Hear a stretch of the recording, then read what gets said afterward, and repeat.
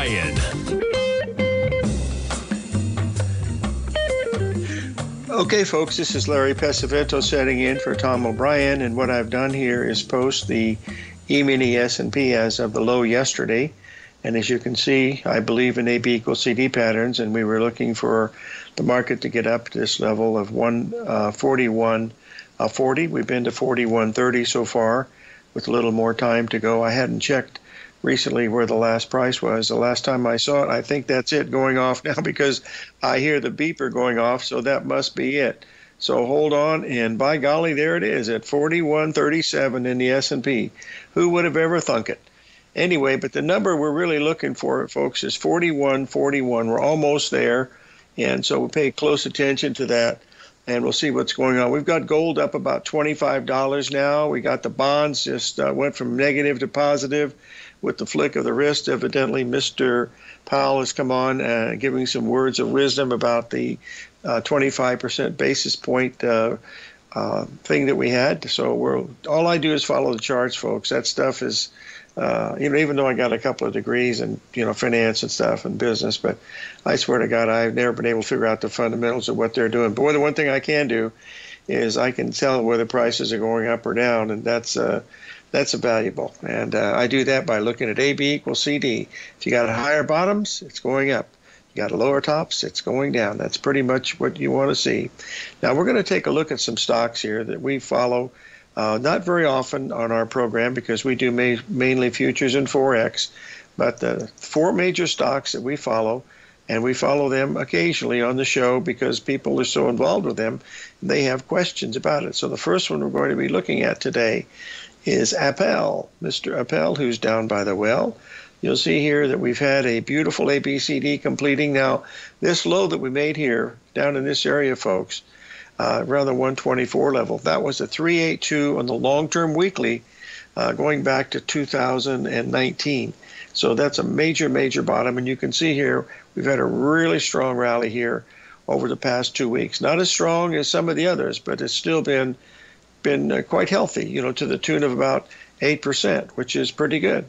Now, the next one we want to talk about has been in the news every day, and it will continue to be as long as Mr. Elon Musk is running the place, and that is Tesla. So what we're going to do now is take a look at Tesla. It is up big from the bottom.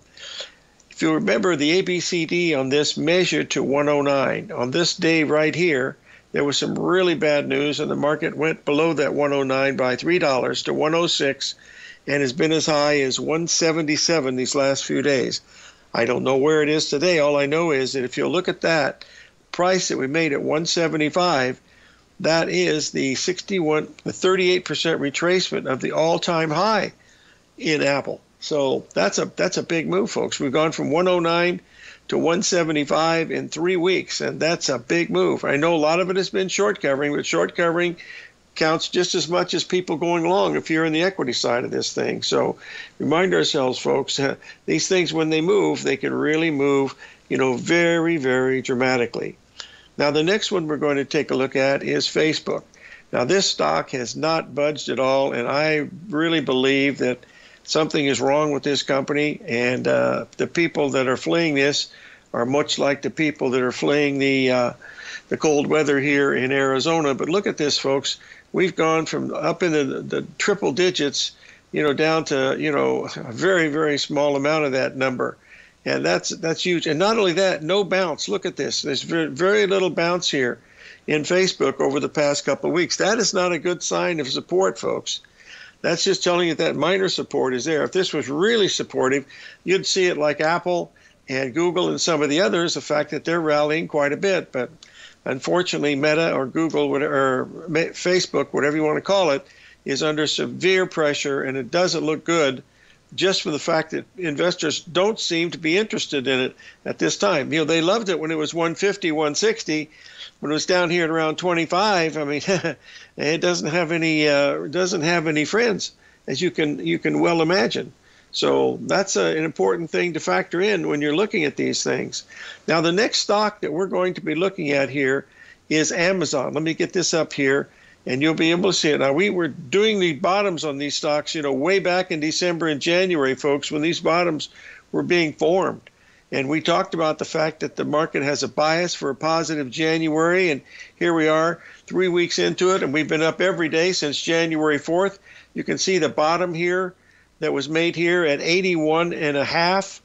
The low was, I think, 81 3/8, and now we've gone all the way up to this level here. You see we're heading towards this ABCD pattern up here that's going to put it back into triple digits. And I think we might have been there already. By golly, we have. We hit triple digits. We're back to 103 today. So we've had a nice move of really 22% in Amazon since January 4th. So that's telling you there's been some strong buying coming into the market. Now, will this continue? I am not sure. But you know what else, boys and girls? Nobody else is either. All we can do is take these patterns, put them in perspective, and say, yes, they do have a predictive quality behind them, but they also fail. And when they fail, that's telling you a great deal of information, especially when it's related to the trend. Now, let me show you an example of this. Here was the E-mini. I'm going to bring a different chart up on the E-mini just to show you where we were yesterday. Because at that point, you'll see we were making a beautiful 1-3-5 pattern, 1, 3, and 5. And that means there's going to be an A, B, C, D on this market very, very shortly, going up into to the much, much higher level that we were just posted here at around 146. So far, the high of the day in the E-mini S&B has been 144. So that's pretty close to the level that we were watching to see if it was going to hit, but it's close. That's all I can do. Well, within 1 point, that's pretty close. So let's keep an eye on that too for today, because the Fed will be done speaking here, excuse me, in just a moment, and then the markets will start to simulate the news that he talked about, and they'll have one person saying one thing and another person saying another thing, and the only thing that counts is the buyers and the sellers. They're different fellers, and if they come in and change their mind, the market can easily go 500 points up in the Dow Jones and 500 points down in the Dow Jones is not unusual anymore, because these markets are extremely volatile and they react on the tightest of sensitive news. As a matter of fact, when we were getting ready to build our programs today, we were noticing that the price levels on some of these things to get our level was high. Let's take a break. 877-927-6648.